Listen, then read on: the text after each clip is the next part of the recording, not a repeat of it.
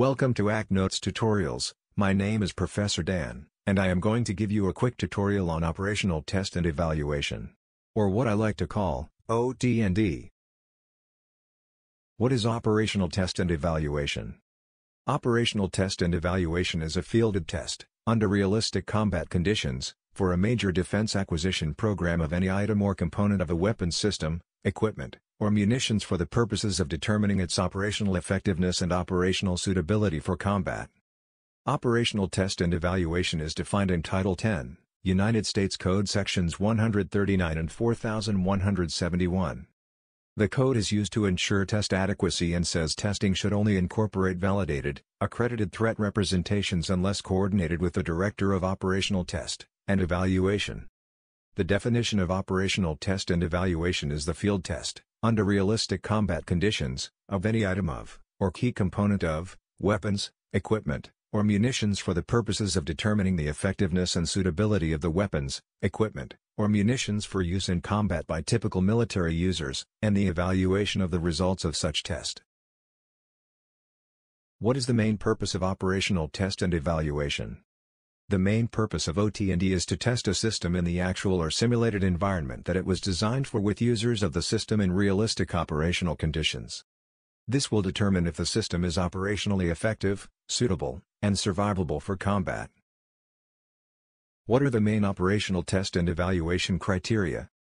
The main evaluation criteria is used to determine if a system is 1. Operationally effective, 2. Operationally suitable, and 3. Survivable. The first criteria is operational effectiveness, a measure of the overall ability of a system to accomplish a mission when used by representative personnel in the environment planned or expected for operational employment of the system. The second criteria is operational suitability, the degree to which a system can be placed and sustained satisfactorily in field use with consideration being given to availability, transportability, interoperability, reliability, maintainability, safety, human factors, manpower, logistics supportability, and training requirements. The final criteria is survivability. This includes the elements of susceptibility, vulnerability, and recoverability. As such, survivability is an important contributor to operational effectiveness and suitability. These are the main evaluation criteria for Operational Test and Evaluation. There are 3 main tests conducted for Operational Test and Evaluation. These are 1. Operational assessments. 2. Initial operational test and evaluation. 3. Follow-on operational test and evaluation. The first test is operational assessments. An evaluation of operational effectiveness, operational suitability and survivability made by an independent operational test organization. This operational test can be made throughout a system's development.